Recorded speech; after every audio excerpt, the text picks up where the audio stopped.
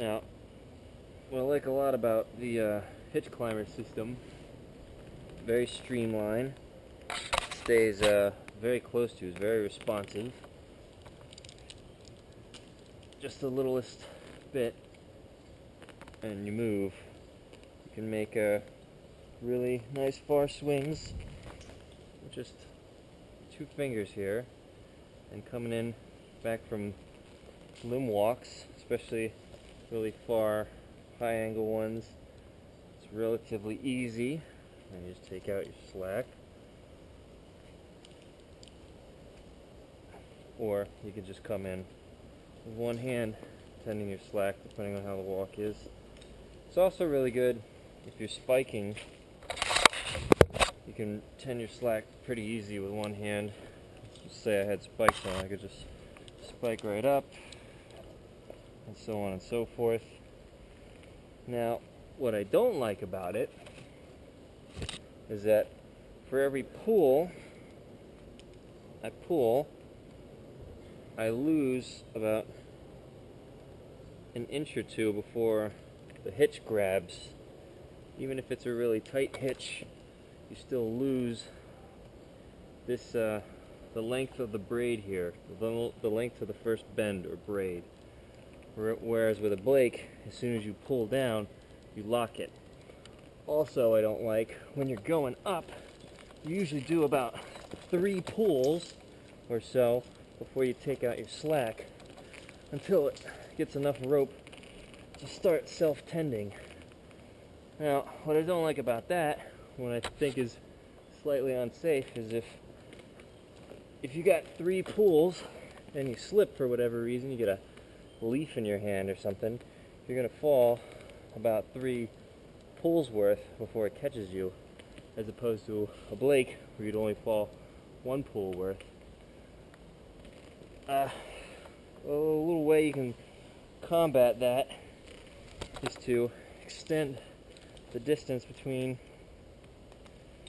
the hitch system and your tie-in point. So I'll just use some cordage here, clip in, and now I'm completely below it, and I just pull down the whole way,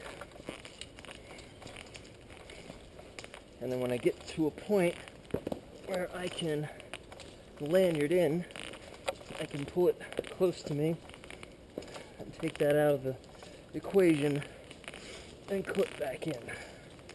So get to about here or wherever I want to go. See, I was going the whole way up. Lanyard in, nice and secure. That's got my body weight. Bring the thing down to me. Get that out of there. Clip in, tighten it up. Take this off my bridge, and then I'm ready to work the tree. So, the major benefit that I've always loved about this is as soon as you get 1 pull in, you capture the entire length of your progress. 1 full pull, there it is, it's captured. Not 3 pulls and then you take the slack out. You immediately do it. The downside being that on long limb walks, if you're working, say, way out here, and reaching down here, and you need a little more slack, you go to reach for your knot, and it's far away. Unless you make it shorter, but if you make it really short, then it's not so good for ascending the tree. So you either have to change your length or do something else. And coming back in from really high angled limb walks is a little bit of a struggle. You have to keep tending in like that. It's just a little easier with the hitch climber. First you want to set this thing up to your standing end of the rope,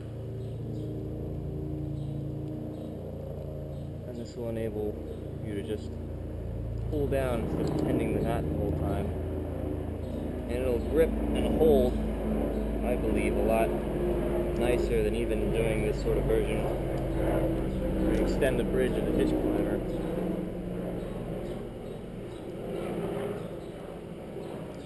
Right there. So there's a little tension, and voila, you just pull right down, takes you right up, and there's no unclipping, switching over, or anything like that. If you don't want it there anymore, you just reach up and get it out of your way. Now it doesn't bother you. Now you can pull away to your heart's content. The pulley system's out of your way. Or if you need it again for another long ascent, put it back where it was. Take full advantage. You can also take your slack out with one hand, as long as you can push some of your weight off of it.